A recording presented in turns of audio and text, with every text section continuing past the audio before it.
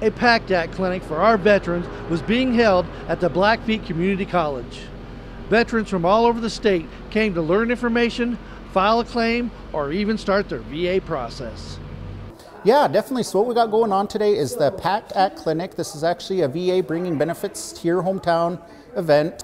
We also have the the Benefits Administration here from the VA. We also have the Health Administration here for the VA. So if any veterans are looking to file claims, or if they already have claims that they've started but need to follow up on, they'll be able to do all of that today. If they haven't even enrolled in the VA healthcare system yet, this also gives them a great opportunity to get that ball rolling as well while they're here with us today. These clinics are focusing on veterans living in rural and minority areas that don't have the services or resources near them. You know, people ask me, they say, well, what's a minority? And I have the same definition I tell people all the time, is when you take veterans as a whole in one hand, you take the population of the U.S. in the other hand. In my definition, all veterans are a minority. We reach out to all veterans.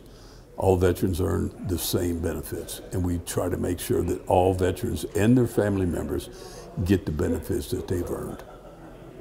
It means a whole lot to me, and especially when you look at rural areas like this, where the provider network for the VA just isn't there, or it's just too far and they can't quite get to those facilities. So it's just, I feel a lot of pride, and I'm just overjoyed that I can bring that to them and just kind of make the process for them just a little bit easier in that sense. That's the most important part for me. These clinics are helping our veterans get the care and assistance they need and deserve. So don't forget to file that PACT Act claim today before it's too late. Here in Browning, I'm Paul Sanchez for MTN News.